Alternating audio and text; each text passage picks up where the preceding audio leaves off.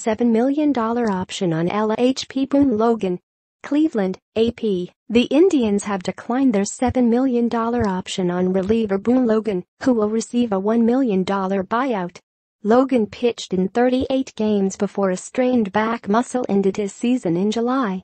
The Indians signed him in February to a one-year deal with a $5.5 million salary for 2017, giving them a second left-hander to complement All-Star Andrew Miller.